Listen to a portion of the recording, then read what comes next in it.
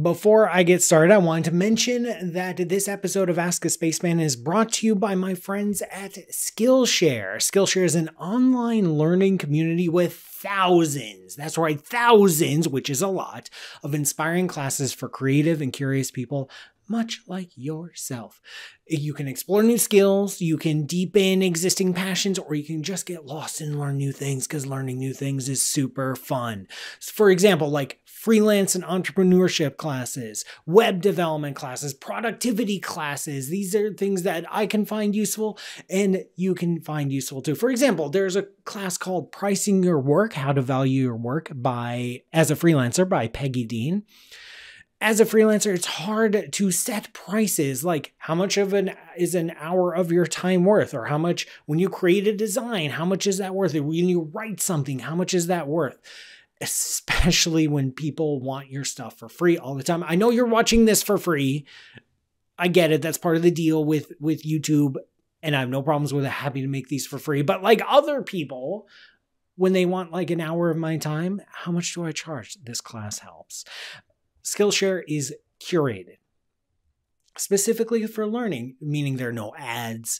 They're always launching new classes, and you can stay focused and follow wherever your curiosity leads. It's less than $10 a month with an annual subscription.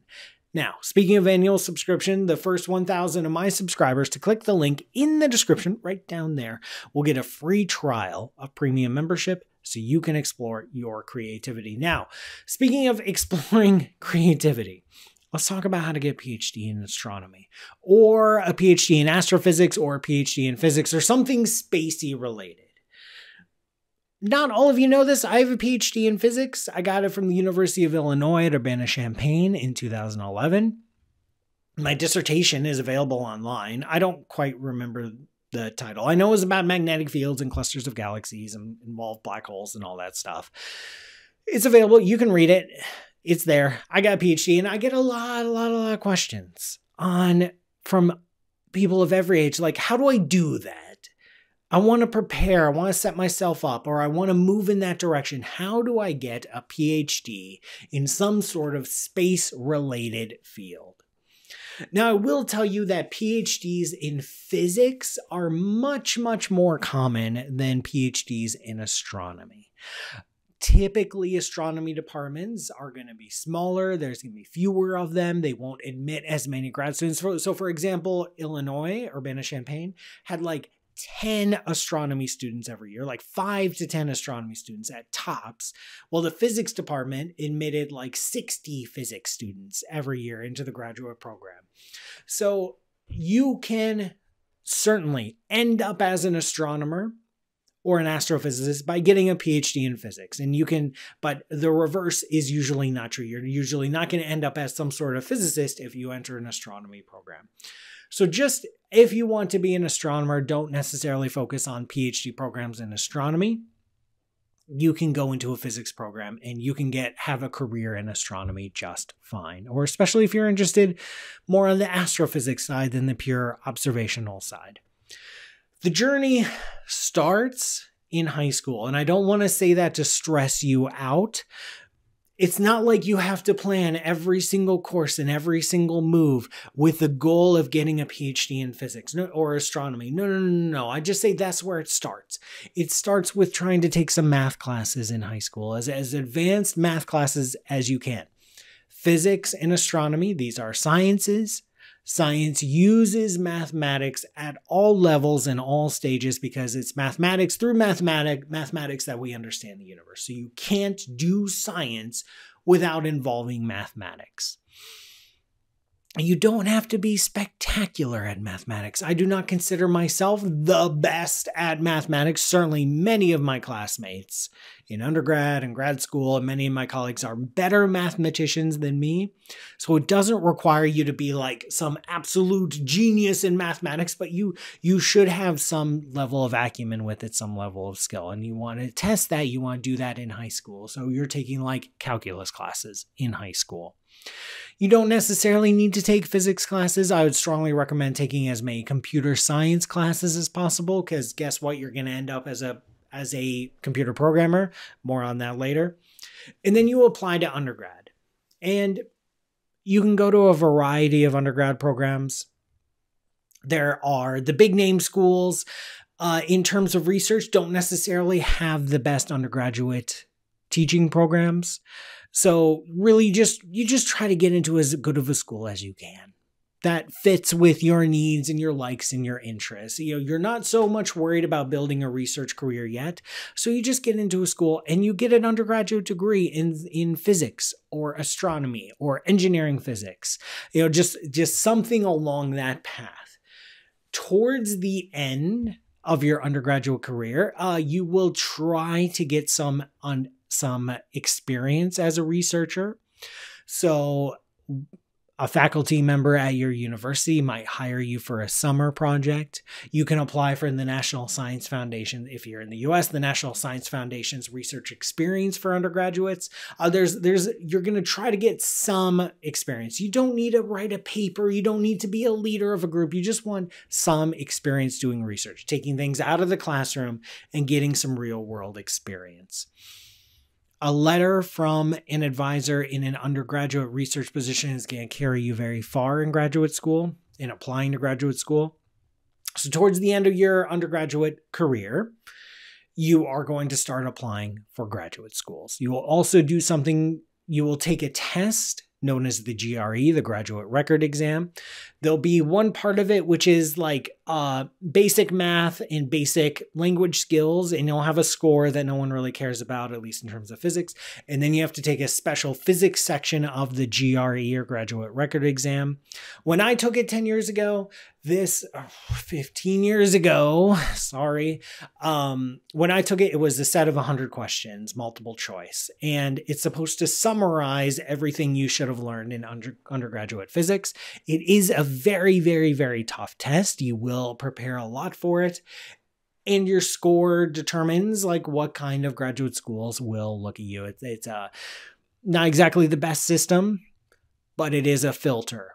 So if you don't score very high on the GRE, a lot of schools are going to turn you away just because it's an easy way to filter out a lot of applicants. You're going to apply to as many graduate schools as possible. You can have a research program in mind. You can also not have a strong research program in mind. I just knew when I graduated in physics with a bachelor's in physics in 2005, I just knew I wanted to go into grad school. I wanted to earn a PhD. I didn't know exactly which field of physics I wanted to go in.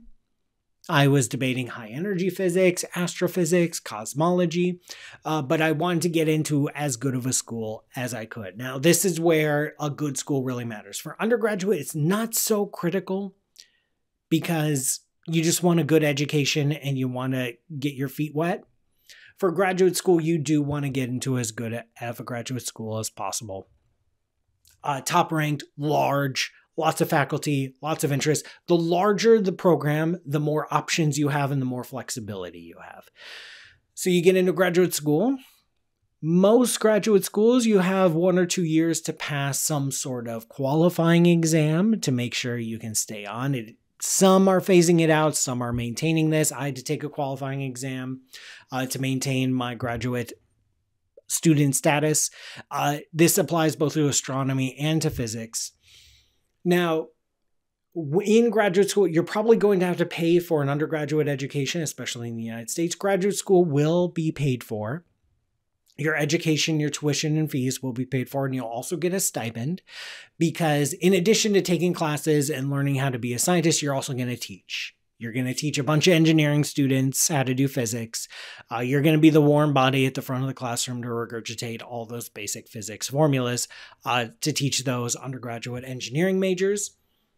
It's part of the deal. It's what makes physics programs able to be offered for free and even compensate you. So you'll get a small stipend, somewhere around $20,000 a year. Your graduate education will last somewhere between 5 and 7 years, typically. You'll only take classes for 1 or 2 years tops. The rest of the time, you will be doing research. You might have to teach that whole time. that you're in graduate school in order to pay your stipend. Or if your research advisor has research funds, they can hire you. Or you can win a fellowship that pays for your graduate studies and your graduate stipend. If you don't have access to those, you will have to teach the whole time you're there. And largely the last, I would say, 4 years of your graduate school, you're really in an apprentice program with your mentor. So your first year, you find a potential mentor, you find a research project, and you get to work. And then you spend 4 years as a junior researcher in some larger group learning the ropes. You'll go to conferences, you'll do all the things. You'll hopefully write some papers, and then you write your dissertation. You defend your dissertation, which is largely a formality nowadays because your advisor won't let you go in front of a committee to defend your dissertation until you're sufficiently capable of defending your dissertation and being an independent researcher.